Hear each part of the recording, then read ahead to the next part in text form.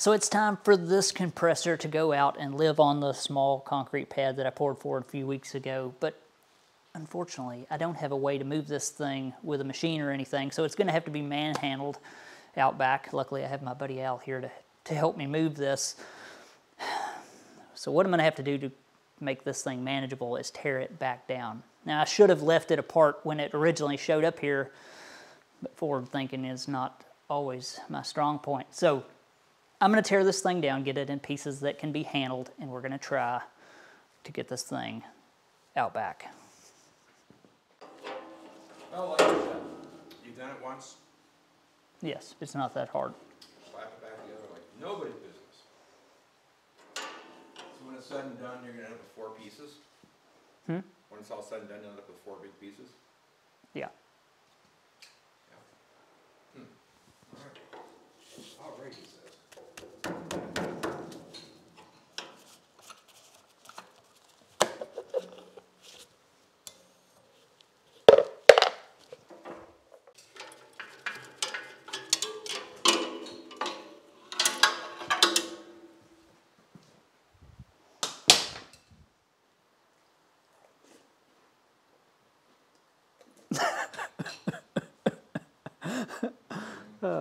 Is it break time, Al? Mm-hmm. What are you eating? I think these are tricks. Because tricks are for kids.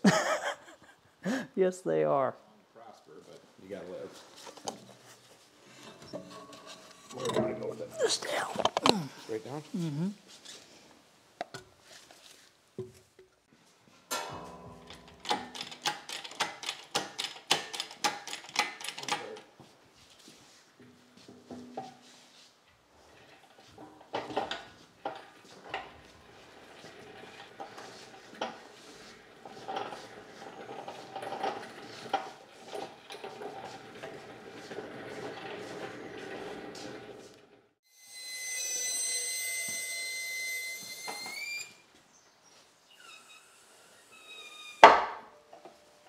There we go. Just leave it hooked up. Oh, there we go.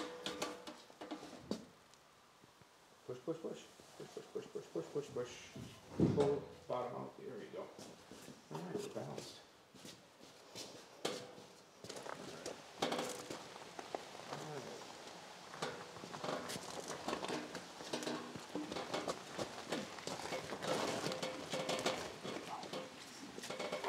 Got it? Yep. Okay, start lifting it up my way. Right up. Set it down. Yep.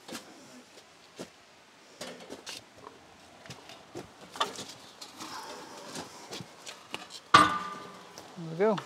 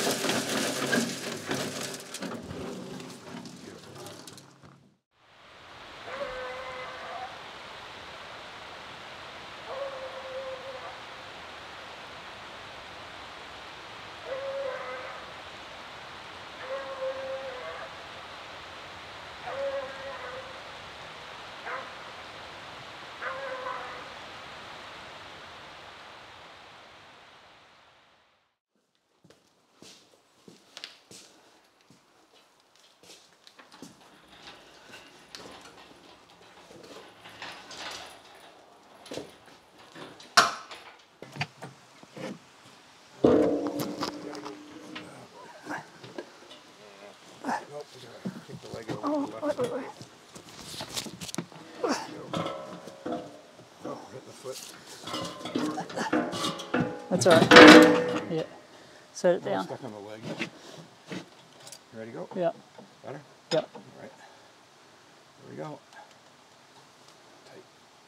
Slow.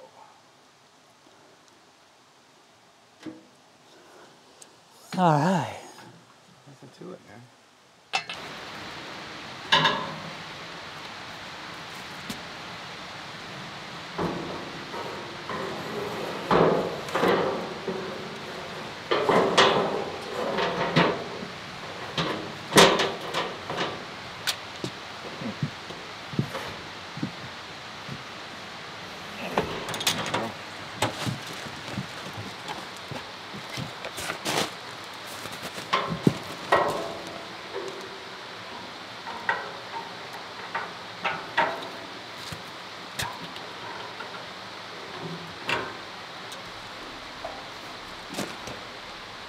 Devin. Here you go.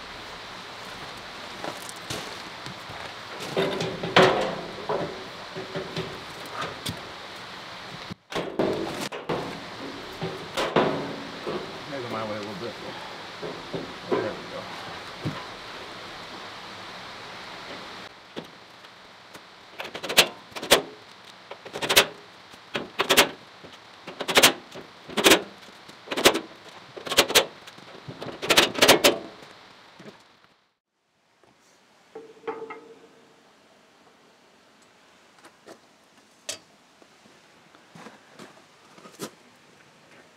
Oh man, that thing's heavy.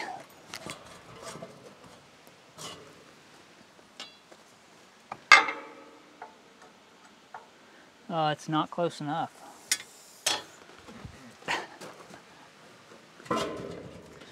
So I just received these machine pads in the mail. I'm not exactly for sure who sent them. I believe it was probably my friend Mai, because these are what's going to go under the feet of the air compressor, and when he brought that compressor, he had a few of these with him. So I'm assuming that he sent me these, but before I can use these under the feet of the compressor, I really do need to put some holes in them. And before I can put some holes in them, I have to have a drill press to use. So I temporarily wired this thing up, so we'll get to see together if it works. It should. It better. Got that right.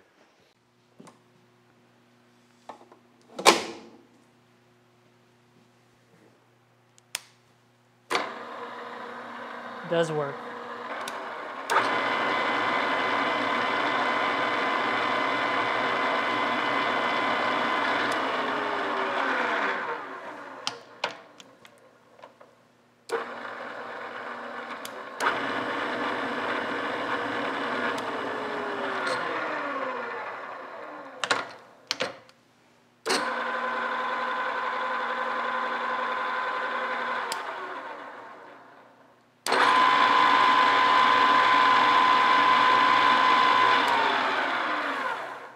So it sounds pretty good, I think. In reverse, it's got a little clicking, but I think it's probably just some buildup on the gear teeth. I'm not, you don't normally run these things in reverse unless you do a lot of, slow tapping, and then you reverse it out, which I do with the one we have at my day job quite often. So I think it'll be just fine.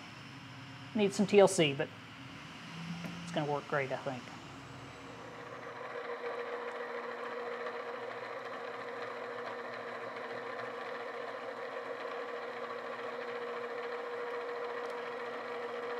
So the good thing about this drill press is that it's a gear drive head for one, quick to change speeds on, and plus it runs at a slow enough speed where you can run larger drill bits and steel without worrying about burning up the drill, which is not something that I could do easily with my old drill press.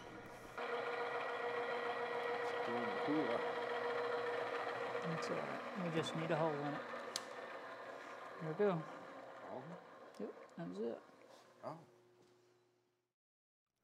So all I'm doing here is drilling the concrete pad for some 1/2 by 13 drive-in concrete anchors, and that'll be what'll hold this compressor to the concrete pad. The compressor will obviously be sitting on the cork and rubber pads that I showed that me and Al drilled through just a second ago. Now, I am going to change the way that I mounted this compressor up, or the way that I actually hooked this compressor into the air loop that's in the shop. Now, in this video, I use a solid piece of that blue line, which I think was a bad idea, and several viewers brought up the fact that probably shouldn't hook the compressor up using that method. So I'm going to go to a rubber whip or a soft flexible line that runs through the wall instead of a rigid piece to help isolate any vibrations that I'm going to get from this compressor, because I think that's the best way to do it.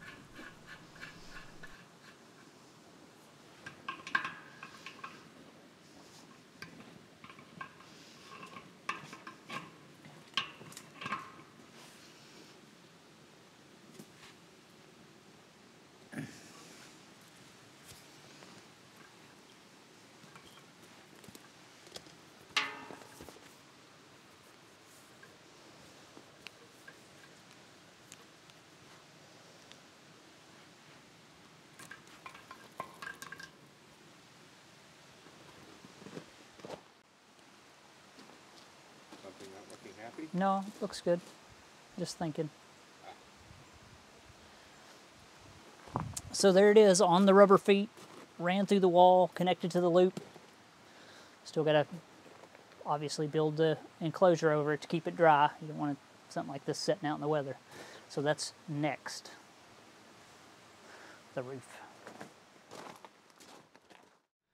So me and Al decided we'd at least get started building the roof that I'm going to put over the compressor, rotary phase converter, and potentially all the way over the doorway that leads out of the back of the shop. I had a lot of viewers suggest that I go over that far, and I'm definitely considering it, but that presents a few problems with access around the building if you're, considering the support posts that we'll need to hold up the end of this roof. So I'm not for sure yet that I'm going to go over that far, but we'll see.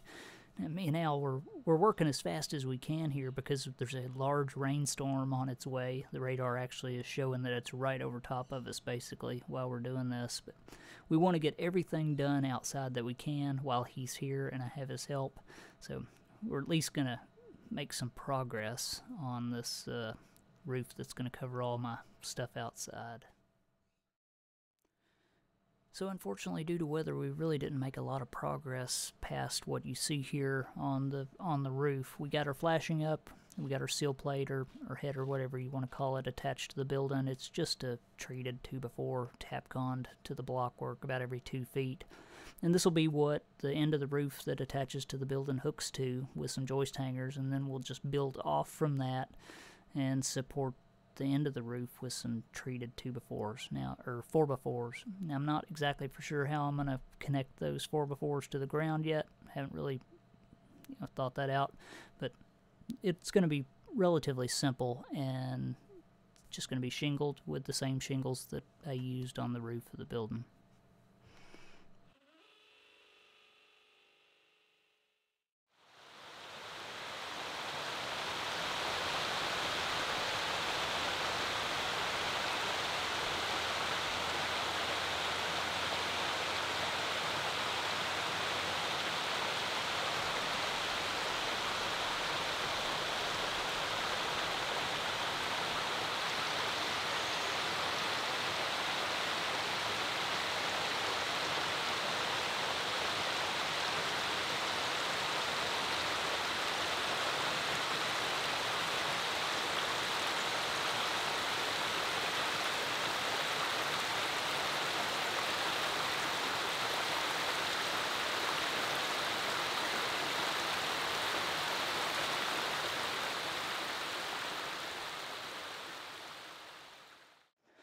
So this box just arrived in the mail the other day, and I want to share with you what's in it. It's from a viewer of the channel named Chris Claus. Thank you, Chris. Definitely appreciate it. He noticed that I had this tool on my wish list on Amazon, and he said, "I've got one lightly used. Would you be interested in it?" And I said, "Absolutely, I would be, because I don't care if it's new, because that new does not last me very long, if you haven't noticed." So I want to share it with you because you may find that you need one for your shop or home. I don't see why you wouldn't. There's also a couple more items in here that I wanted that I'm glad that he sent. So thank you, Chris. I appreciate it. Let me share this thing with you. I'm excited to try it out. All right, let me show you what he sent. Now, I've had my eye on one of these ever since this shop rebuild project started. And it is a small 4.5-inch little skill saw, really. Obviously, change the depth of the cut. It miters as well, which is nice. And it doesn't feel cheesy and flimsy. It's actually got a pretty good feel to it. I've never used a Rockwell branded tool before. I can tell you that it is heavily glass fiber reinforced on the plastic, and the switch, if you can hear that, it's got a really good solid feel to it. Not what I would expect, actually. So I can't wait to try that thing out. It feels like a quality tool. He sent me this, sent me some extra blades, which I appreciate. He said he only used it a couple times. It wasn't, he just bought it for a project, I guess. So thank you, Chris. I will work on my project with it. Let me show you what else he sent. So the last item that Chris sent was the entire outfit for a 5-gallon bucket. Now you see all sorts of tradesmen that use this technique for carrying their tools around, and that's because it works extremely well. Electricians, AC repair, just pretty much anybody who has to go from one place to another and wants to carry their tools and keep them somewhat organized. Look at all the pockets on the outside of that. I mean, literally, you could fill this thing up so heavy you wouldn't even be able to carry it. So that's the outside, and then for the inside of your bucket, two. One made by Dickies, one made by Bucket Boss, and they're just multi-pocketed inserts that go inside of your bucket. So if you just got certain tools for a certain job, you could keep them in these removable pockets and go to your job instead of carrying the whole deal. But you get the idea. Handy. I'm going to get a better bucket to put this on, but that's nice. I can't wait to start using that.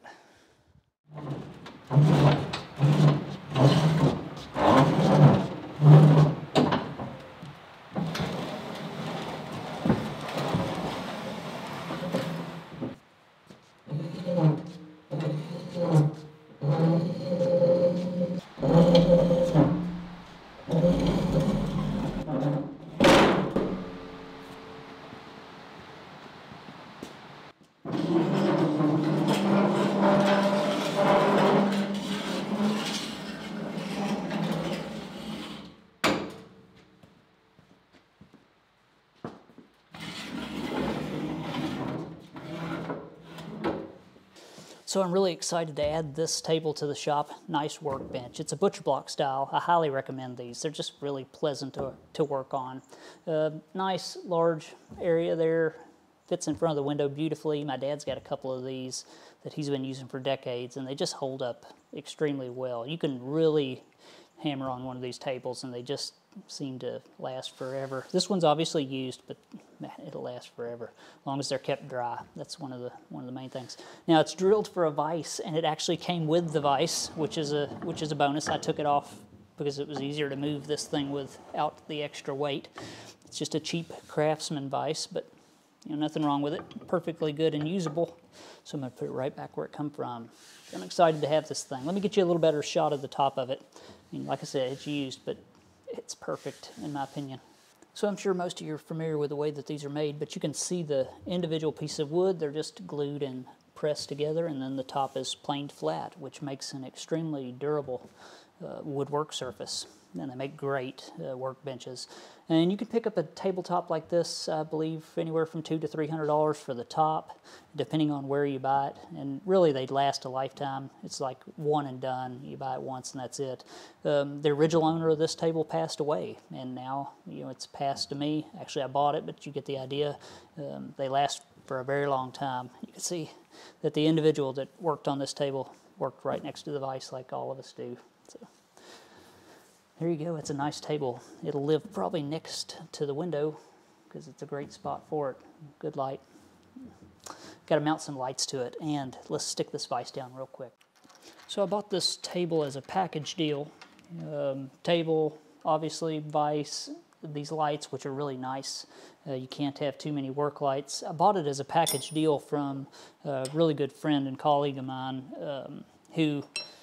whose friend passed away, and the family was trying to clear out a laboratory that they shared to work in, and that's how I ended up with it. So I'm glad to have it, and I appreciate my friend turning me on to this, because I've been wanting one of these for quite some time. These tabletops, they're nice, but I didn't want to pay the price that one costs new.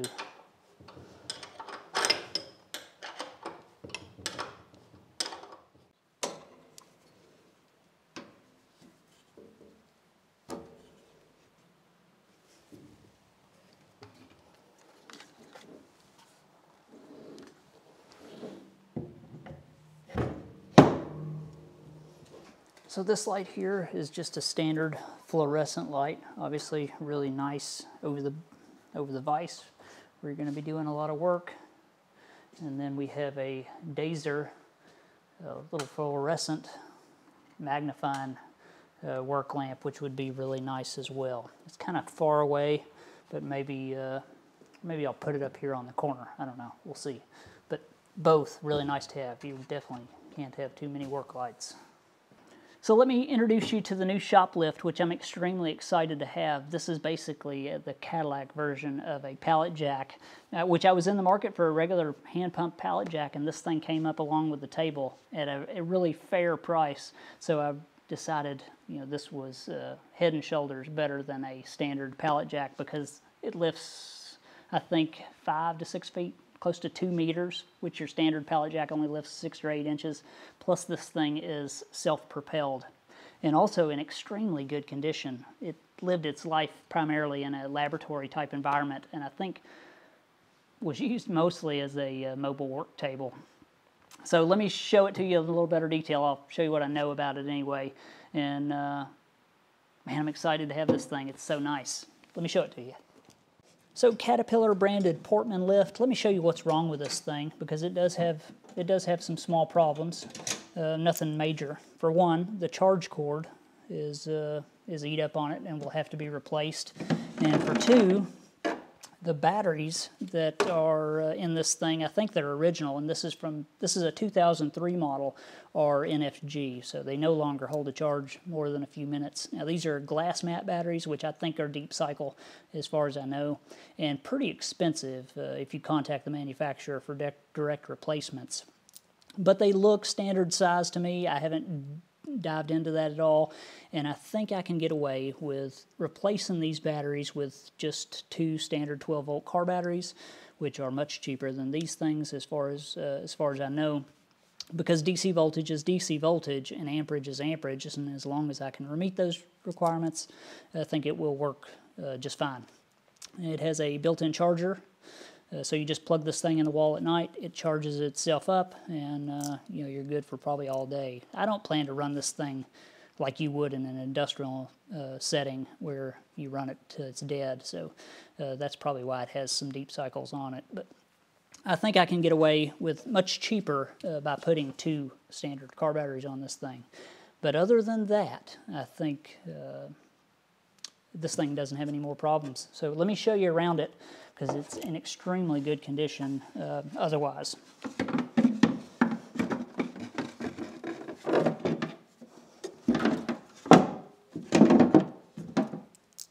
So one of the major things that tell me that this little lift has been lightly used is that the coating is not even wore off the forks on this thing, nor is the back plate here scratched up at all, really, and the sides still have paint on them, which, if you've noticed, the backs of forklifts are usually scratched all to pieces where they turn from the back, and this just has a few little scratches on it. So this thing's obviously lived a pretty tame life. So let me show you a few more details about this, and show you how high it lifts as well.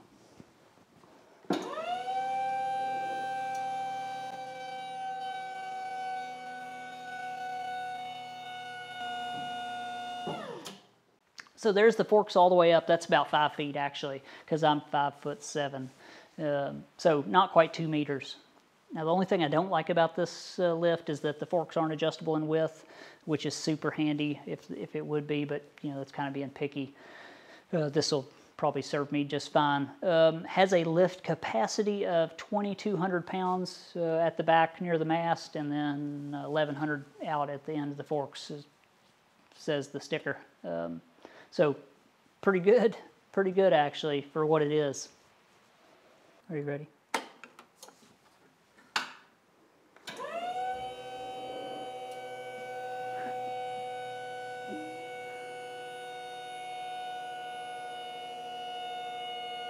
Is that high enough? Okay.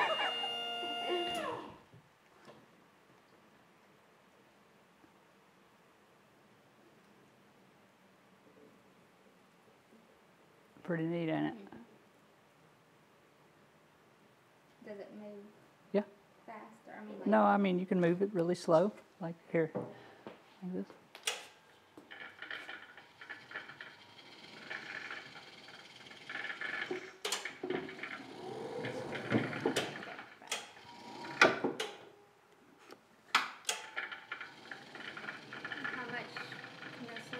2,204 pounds at the back of the forks. So pretty good, you know. Plenty strong enough to lift the majority of stuff that you're going to lift. It's got a horn. So here's a couple shots of me getting this thing out of the back of the truck, just rolling it down some 2x12s using my favorite force multiplier, the old come along. You can move about anything with these if you're careful.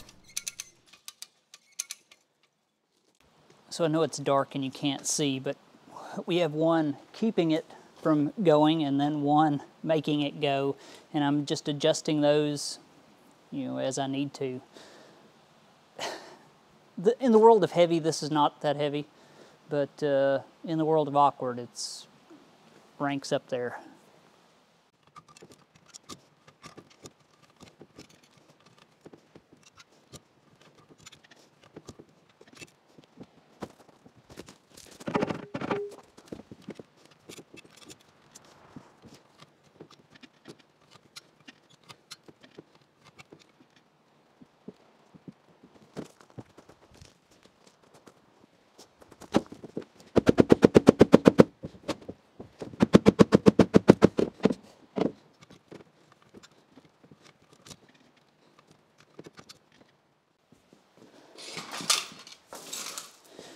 There we go, it's in the shop.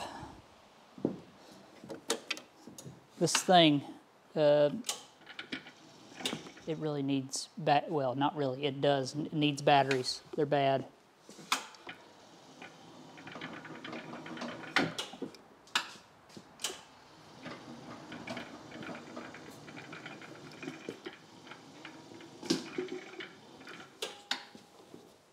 So let's get started cleaning up the old Doall badged. It's a Swedish-made drill press. We actually have this same drill press at work, but it's labeled Wilton.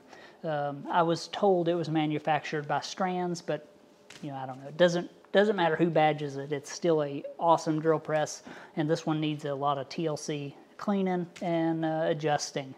But we'll start on the table, you know, the most obvious in-your-face part, and then we'll work our way around it, inspecting and cleaning as we go.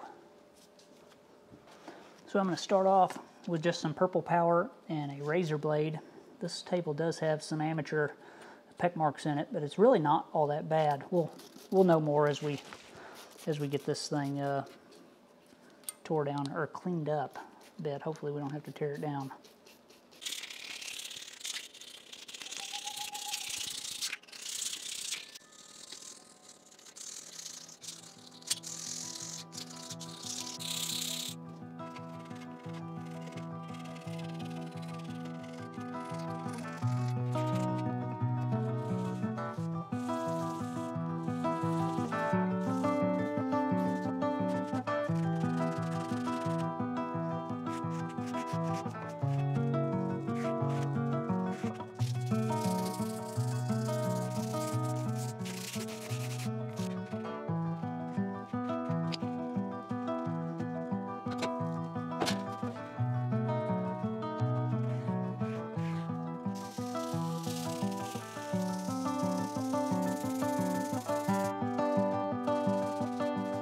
So the drill press has got some peck marks in it, that's for sure, and two places where it's drilled all the way through. And given the age of this drill press, it's really not in that bad a shape. I've seen them a lot worse.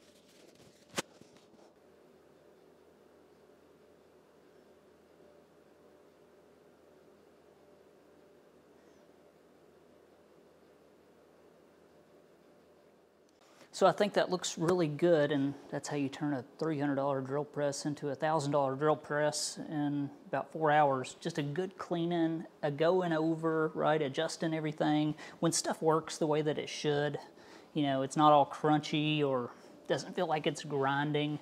You know, it changes people's perspective on a machine. You can take a dirty machine just does not have the appeal that a clean machine does. And if you haven't noticed, when you wash your car, it drives better. So clean machine's just nice. I got a lot of interest in this machine last video when I first showed it. People want to know why that I like this thing so much. What are the features that I find most appealing on it? And the major thing, let me get you in closer. We'll go over them really quick before we end this thing, because I'd like to share it with you. So the major thing that I like about this drill press is just the massive table compared to the drill size itself that this thing has. Plus it has large T-slots in it, and you can move a vise around. I know at work we have this same machine, like I've mentioned several times, and sometimes we'll work on bigger stuff. And this is just a good size table for medium-sized fabrication and stuff like that, in my opinion. Another thing that I really like about this machine is it has a Morse taper number 3 spindle, which is nice. The spindle is also adjustable, which is a feature that you may use once, you know, to take the slop out. It also has 2 nice adjustable stops on the spindle, so you can repeat drill depths very easily. You can have 2 set up at one time. Another thing that I really like about this machine, let me change camera angle, I'll show you. So the other thing that I really like on this machine is the extremely large foot. This table rotates as well, if you wonder, just like any drill press. But this large foot, plus this head that can be adjusted down, the drill head on it, you can drill some pretty large items, which I have used several times in the past. It's nice to have a foot that has some T-slots in it and that's big enough to use. So that's another thing that I really like about this machine.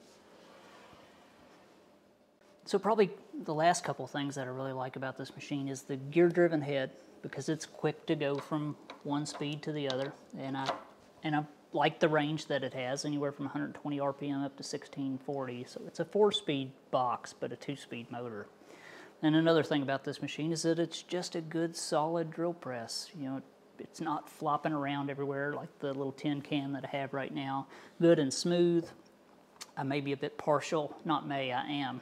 I have used a machine exactly like this for the last 14 years daily, and it's never let me down. So, you know, my experience with a machine of this design is really good. This drill range also allows you to run some of the larger bits, unlike the little one that I have right now, which even a 1/2-inch drill in, if you're cutting steel, you know, it's just too fast. You know, burn them up, especially if you're trying to drill stainless or something, you know, like 13 millimeters max, in my opinion. Where this, you know, you can get up in the, you know, quite a bit larger, because it has a lower speed and it has the torque to run it.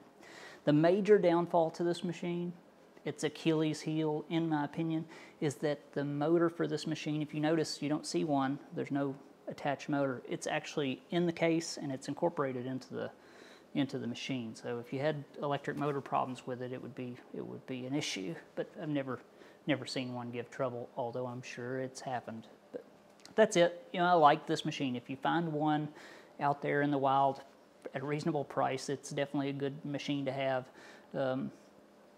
I'm glad that I have one, that's for sure. So keep your eyes open. You'll find one if you're interested. So this video is getting pretty long, and I guess I'm going to call it here. I've got some real exciting stuff coming up in the near future that I'm looking forward to sharing with you. So hang in there for that. Big thanks to my friend Al for coming down and helping me for a couple days. It was really nice of him. We got a lot done. We really busted it and made some progress around here, which is nice. I've been holding out on doing the siding because it's been so muddy. It's just ridiculous on that hillside, as muddy as it's been. So hopefully the weather will cooperate and dry up a bit. I know it's starting to get a bit warmer, which is nice. I think spring's knocking on the door. Also, a little bit of progress on the enclosure over the compressor and the rotary phase converter. I'm going to try to work on that some this week maybe, or just try to finish up on the siding. We'll see. You know, there's a lot around here to do. There's no shortage of jobs, that's for sure. And there's a shortage of time, but not jobs. So I guess that's it this week. Drill press is awesome, and I'm excited to have it. So that's it, I guess. Huge thanks to anybody who supported me on this project in any way. People who, you know, continue to help me out and you know, support the channel. It's what keeps everything rolling around here. So thank you very much from all of us here. So that's it. Thanks for watching, guys, and I'll see you next time. The birds fly south as the light leaves your eyes. Hold on to your dream. Oh, I know you wanna scream. Since the day you're born, you're just a flower